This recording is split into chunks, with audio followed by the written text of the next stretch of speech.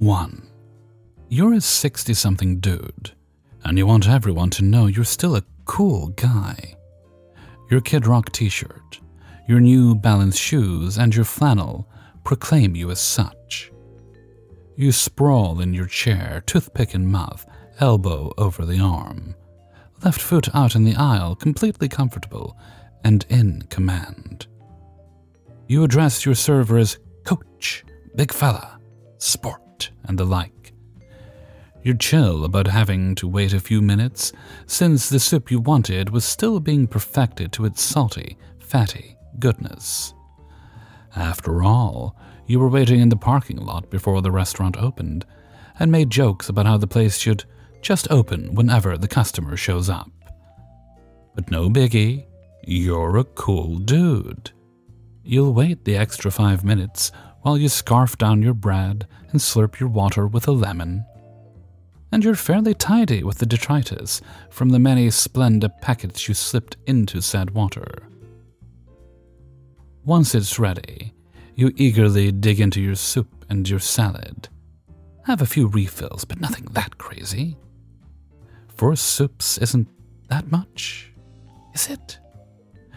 And 3 salads? And then the moment arrives. The bill. You're stuffed. You're satiated. And you're ready for a nap. All good. Your tab is $15 and you know you have it covered. You have a gift card and a coupon. You're in command. All is well in your world. Coach is gonna get quite the tip.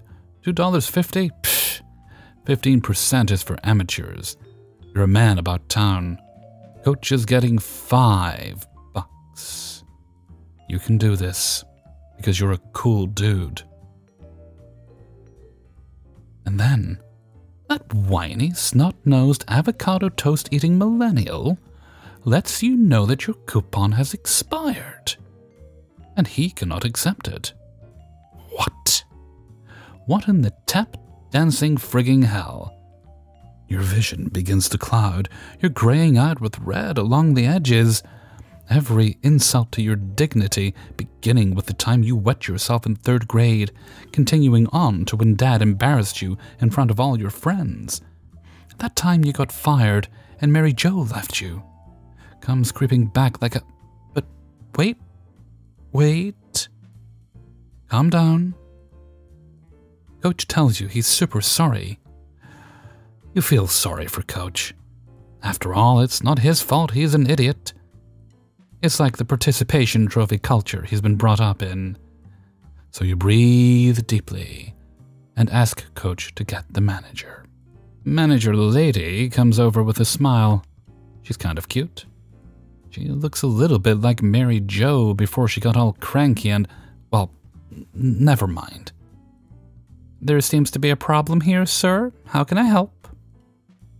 Oh, all right. It's still cool. I don't like being called sir. It reminds me of my dad.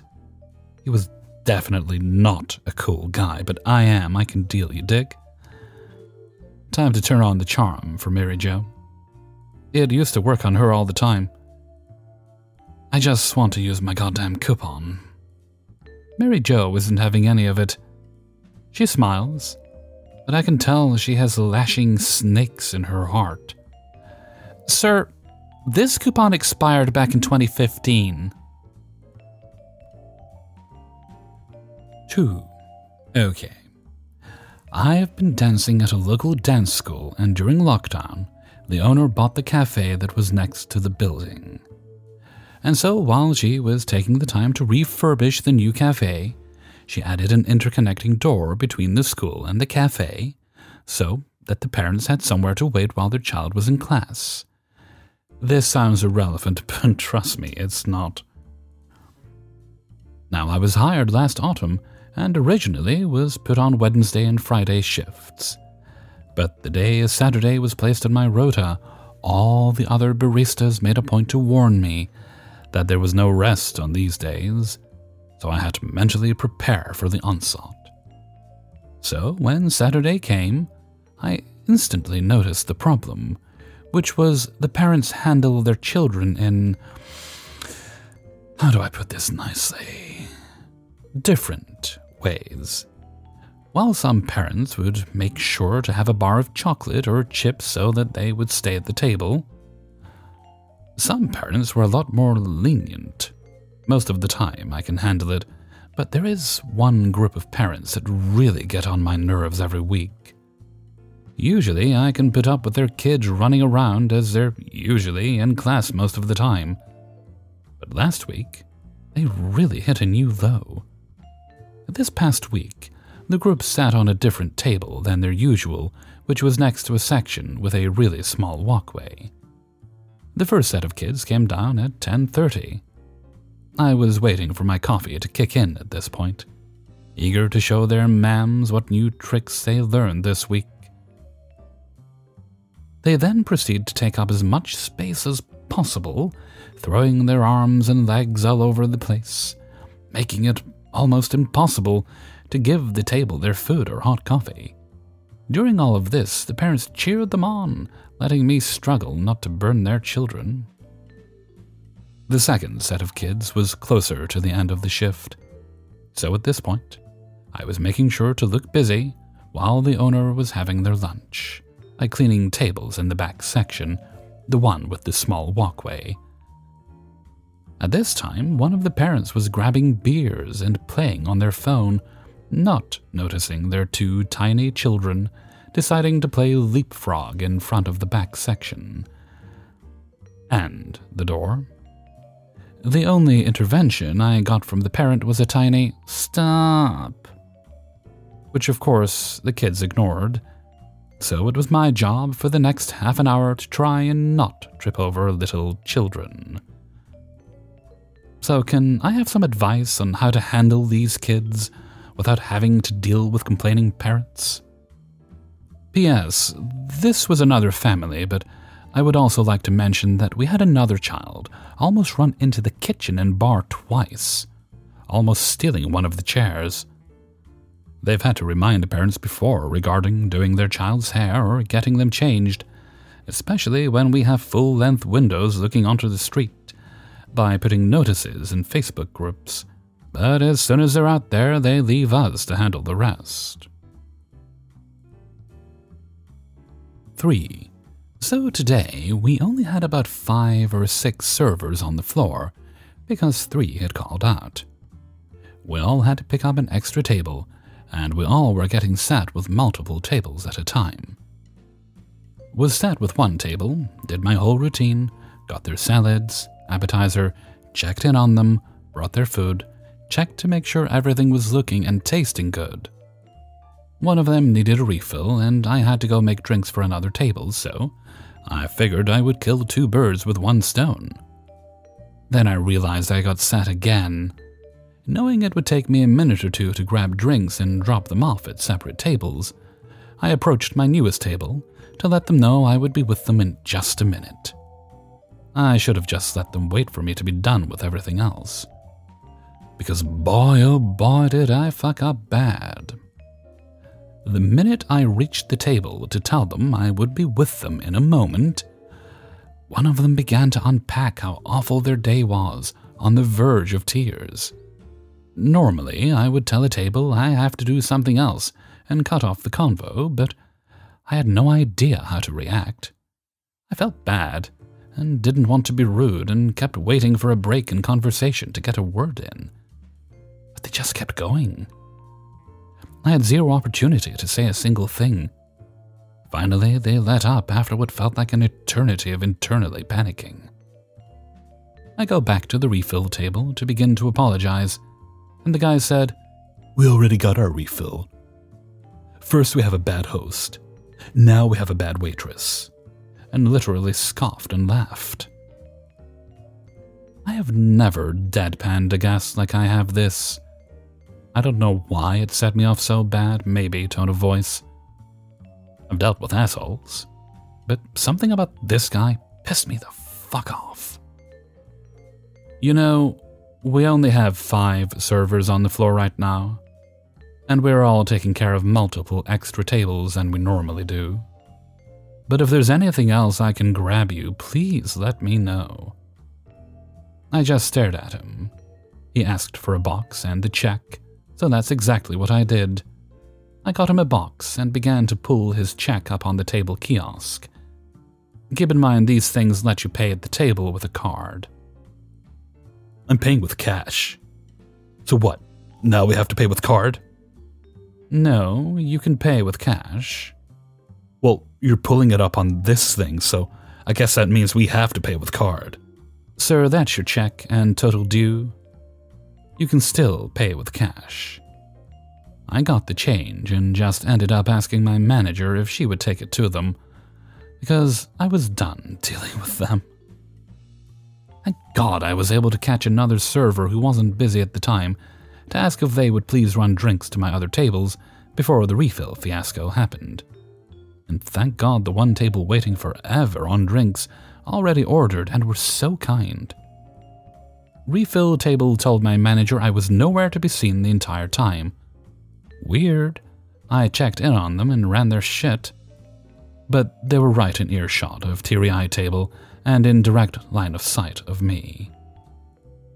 I hate people sometimes. 4. If anyone else has worked in a strip club, you know you have to have a pretty strong personality. This event was after I'd been working in the club for about 2 years. The night this happened, I was working as a shooter girl during the height of Alberta Oil's success, 2013, because the other girl called in sick. It's Friday night, it's a full house, music is pumping, drinks are flowing, and dancers are burning up the stage with wicked performances. Now, the club I was at, like most clubs in Alberta, are no touch. The bouncers are very diligent with this, but some things happen so fast it was hard to catch it all. As I was walking around with a full tray of bullet shots, I passed a guy sitting on Pervert Row. He pushed his chair back and turned it so he could get a better view of me walking by in my uniform, which that day was a red corset with booty shorts and 4-inch boots. Now, I have a fairly plump rump, and he thought he would get a handful. Working in these environments gives you almost a sixth sense on when things are about to happen. As he grabbed my ass, I whipped around so fast, and a thought flashed in my mind. This is Sparta! Yep, you guessed it. I Sparta kicked him dead square in the chest with my 4-inch boots. He went flying back, and the bouncers noticed the commotion. As they came over, I leaned over this guy and put my boot on his crotch. He was rattled, as one who had just got booted into next week would be. This is the part that I'm sure a bunch of people will hate. But if you've worked in the strip club and appreciate the hustle, you may or may not like this, but that's on you. I held the bouncers back, saying, "I got this." I then turned back to the guy, told him to take out his wallet, and put a $20 bill in my boot as an apology for thinking he had any right to touch me like that. As he apologized, he took out a $50 and asked if he could stay in the club with his friends. My response was, "Keep your hands to yourself and tip the servers and dancers, and we won't have a problem." To this day, still can't believe that happened, but that was the excitement of working in a strip club. Sorry, not sorry if you feel offended by this. This is the hustle. 5. I'm a new hire at a busy restaurant. It's my first time working at a place like this. I've really given it my all every shift though, and I'm happy to go out of my way to be helpful because the people that work there are just great people. Well, as I continued to work there, little seeds of doubt became sown in my mind as I noticed how my superior behaves. It'd be a quick snap, but it'd catch me off guard. Then all I'd feel is anxiety about what happened. I'd feel talked down to, and suddenly, My catch-all role made me feel less like a wild card and more like a mule that the higher-ups put their burdens on. The two off-the-cuff employees I work with then confirmed my suspicions, and it built and then shit hit the fan. I made a thoughtless mistake, and I'm told, "Oh, P, you can't be doing that. That's not okay." And I say, "Oh, okay, sorry, I didn't know." And they go, "It's common sense." And I say, if it was common sense, I wouldn't have done it, would I? It was a mistake.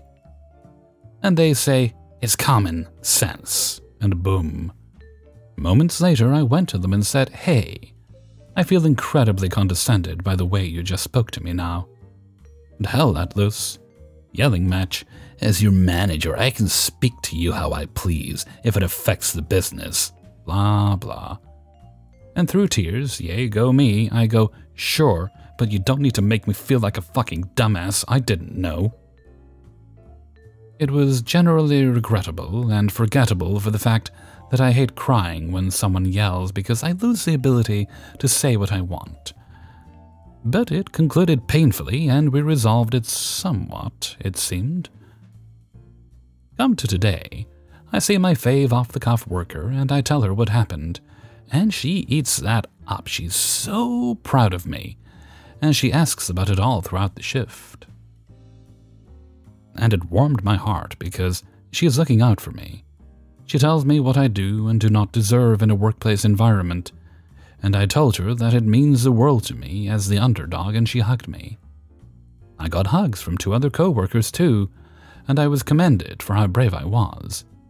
One of the older dudes tipped me out and said that I'm smart, hardworking, and if I'm in the market for a job, his wife is hiring. I was going to stick this out for a little longer, but I just received word that this boss, who actively shit-talks about children and co-workers in front of me, talked about me to a co-worker when I left tonight. She stood up for me, and she said she loves me and I deserve a chance, and he rolled his eyes. I'm done here. Hey everybody, Hellfreezer here, and thank you very much for listening to Spinning Plates, episode 209. And thank you very much to everybody who allowed me to use their stories in this video. Before you go, please do boob the like button. I very much appreciate it when you do. Right, and there's no other business today, I don't think. Nope, so we'll move right along to Hellfreezer's question of the day. And today's question is, and this goes thanks to my partner Linux, have you ever changed your favorite color, or has it always been the same? I can answer that very easily. My favorite color, and to those of you who have ever actually seen me, this will shock you, is black. And it has always remained black, but I have come to appreciate some other colors over the years, like purple. This will shock even more of you. And yeah, so black and purple go very well together, and just those two. No, I do like most colors depending on what they're used for, but those are the kind of ones I identify with the most and make me feel the most comfortable. Please let me know what you think in a comment below. Color has been very much on my mind lately. I say this while wearing a tie-dye t-shirt. Not the most colorful person in the world, as I just said, but I am going to be decorating at some point in the next 2 weeks. To start with, I'm just painting one wall, but I'm also hanging up wall panels in what is going to be my recording space / office. And the one wall is going to be green. I think I've mentioned that before. And I'm just trying to settle on a color I want for the others, although they won't be getting done for a little while. The priority is just to get the equipment in there, get everything up and running, and get that one wall used, because that is a practical wall that can be used for work-related things. Because I've always wanted a green screen, so why not paint it? It's more practical for my purposes. I don't have to worry about adjusting it, I just have to worry about lighting it properly. As for the other walls, well, I was thinking maybe like a dark grey or something. Don't want anything too bright. And the wall panels themselves are black and purple, so I think like a darkish grey, but not like black. Would be a decent contrast, would work quite well. As for the ceiling, I think I'm going to end up putting those little foam tiles on there, unless I find something better. I might actually get more of the panels and just mount those to the ceiling. That might be quite nice. Well, we'll see what I come up with in time. And with that, I'm going to head off for now. So until next time, thank you very much for listening, and take very good care of yourselves.